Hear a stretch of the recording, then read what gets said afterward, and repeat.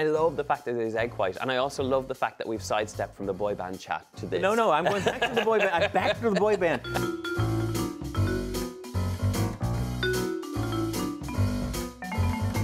Donal Skehan. I'm here. I brought you here yes. to play this ridiculous game that we do called Sip, Savor, Spit. I am so excited about and it. I'm going to give you 3 cocktails. So these are 3 variations on kind of classic sours. You pick one as your kind of sip drink, which is the one you'd be happy to have on a daily basis, whatever, it's nice.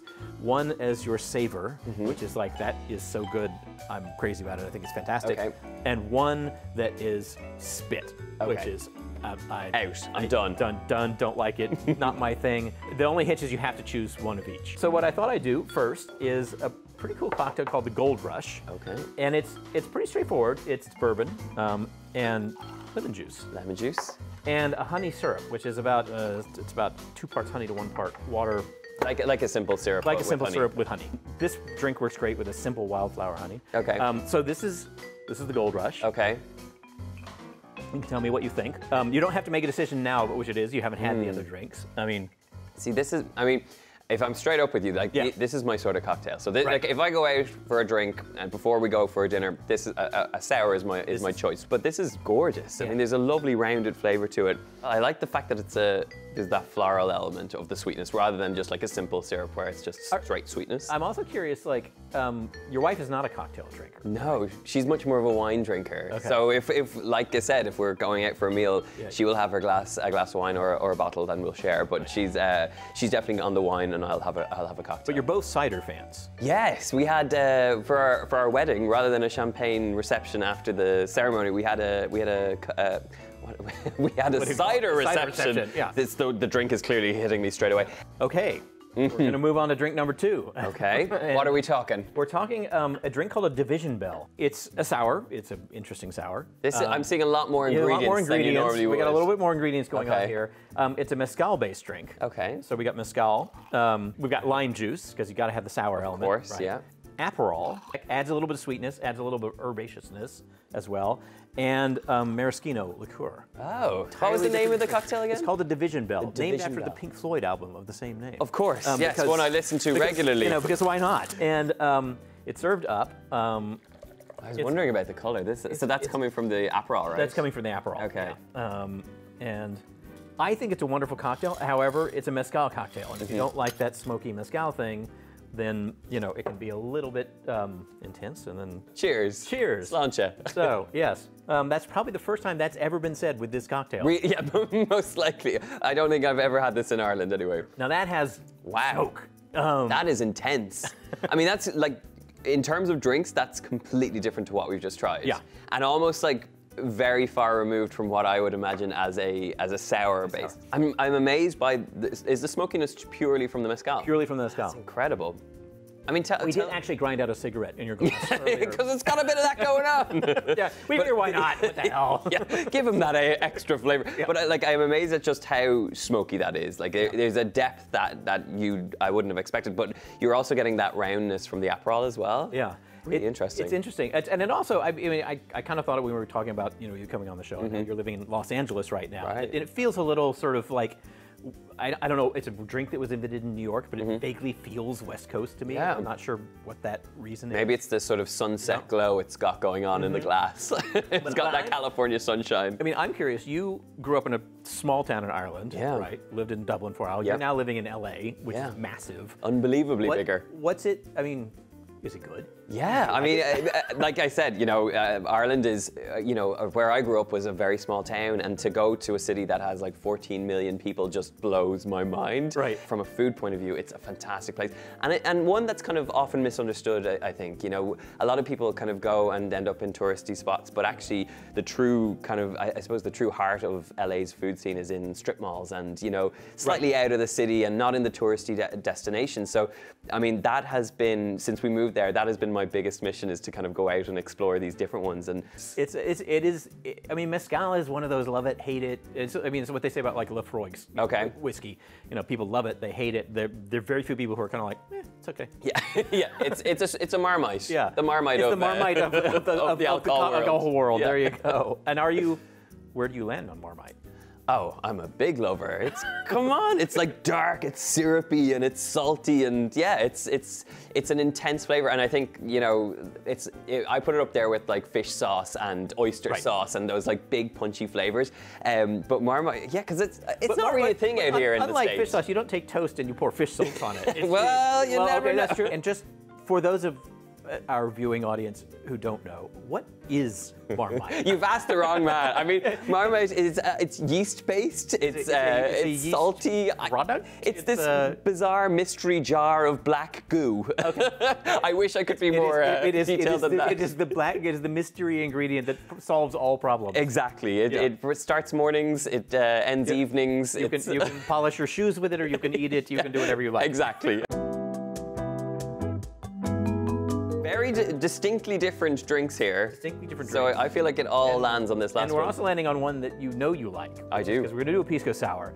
But key thing, you are a chef, you know. I'm going to enlist your aid with this one. We need some egg white. So I have my own not very professional way of attempting to get the eggs separated. Okay. But I would actually like to know how you go about separating an egg correctly. Well, as you know, with this, there's like plenty of different takes on this. Right. But the way I do it is I crack it on a flat surface, specifically because if you crack it on a sharp or edge surface, there's more likelihood you're going to get shell in there. Right. Whereas you get like this little dimple here by cracking it on a flat surface, which allows you to just basically take it apart. Right. And then I just transfer between the two eggshells just to make sure that you get a nice amount of egg white and then the egg yolk separated. Right. You can alternatively crack the whole thing into one bowl and then go in with your hands and then transfer it. And while I'm egg whiting our pisco sour and putting this silly thing together, which involves also pisco, of course, lime juice and simple syrup. You were in a boy band. Every time my eyes will see photograph. I'm always so glad that this comes up. You know, it really is fun to bring up. I know. You know, people seem to get a kick out of bringing this up, but yes, I was very briefly. But not. I mean, not just like. This wasn't you like hanging out in the garage being in a band. This was a really successful band. Well, so the boy band that I joined wasn't so successful, but the band that led on after that was a little bit more successful.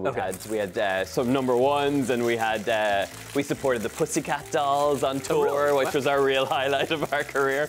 But it was an amazing experience, and often like I get people kind of bringing it up as a bit of a joke, but I had one of the best times of my life in that band. We performed in front of like 16,000 people. People sang back our songs. It was an amazing experience. Cheers. That is a classic drink. I mean, there's a reason that's a classic drink.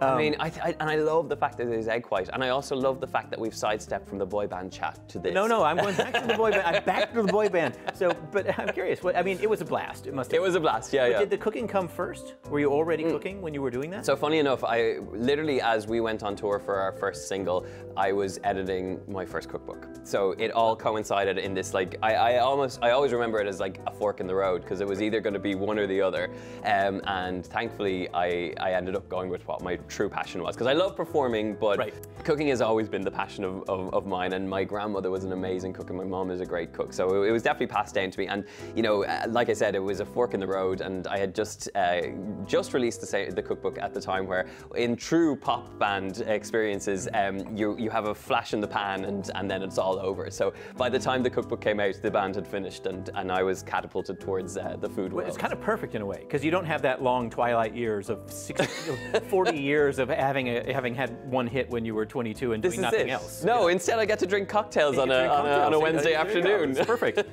So this is, I mean, it is the egg white that makes the drink on some level. Yeah, and I will send a drink back, or I send a pisco sour back if there's no egg white, because it's the integral part of it. It gives body to the drink, and it gives that lovely froth that is quintessential to the drink. So pisco sour without an egg white is criminal in my view. But well, we commit no criminal acts. Exactly. Here. We made the pisco sour with egg white because we know that we don't want to be taken off to jail. But we're kind of reaching that point. We have to make a decision.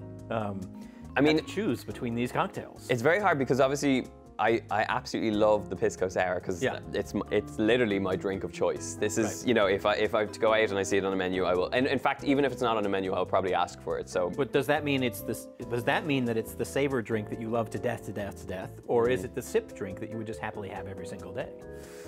I mean, it's definitely not the. I think we can say it's not the spit. It's not the one you reject. It's definitely not the spit because I think that. Now I'm torn because. But so if you look at what we've tried, you know, the different elements of, you know, the smokiness and a complete departure in what I view as a sour cocktail and something I would not necessarily have been naturally drawn towards. But as I mentioned, I always love to try something new.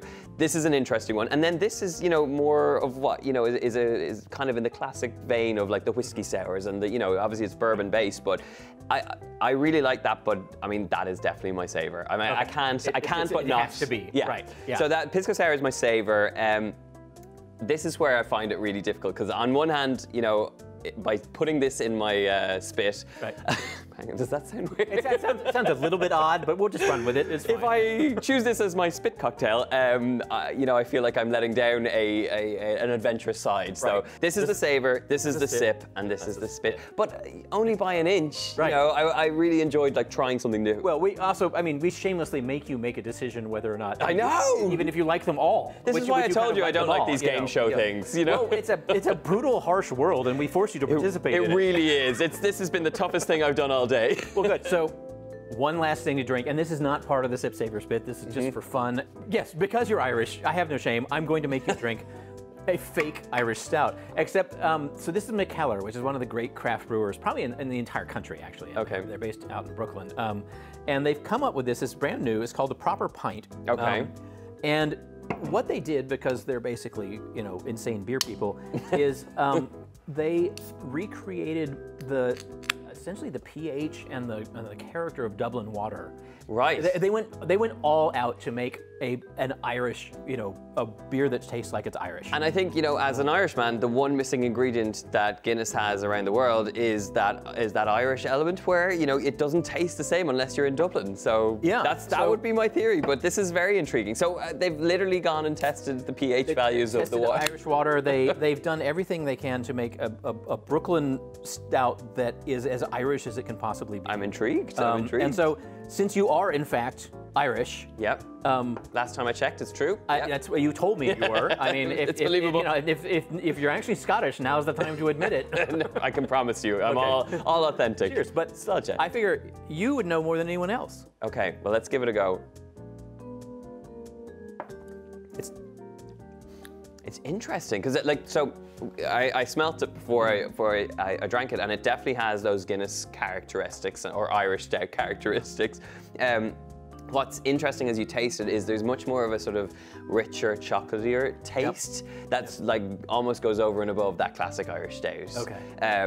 But it's good. It's good. It is good. It's really good. Like, I have to be honest, like I'm not a huge stout drinker, and I use it a lot in cooking, but that's really drinkable and very, like, because I think sometimes with Irish stout, especially if you don't drink it that often, it can be quite like, it's so full body that it feels too much. But I mean, that is a gorgeous drink. That's a good beer. Yeah. That is a proper pint. I will say, you know, stout's weird. People think of it as being high alcohol. Stout is not typically high alcohol. It's rich in flavor, but it's not. I mean, it's not Guinness, but it's pretty damn close, if I do say so. They're doing something right. If they've got the Dublin pH levels, it feels like home. Cheers to pH levels. Cheers to pH levels. That's the strangest thing I've ever cheersed for.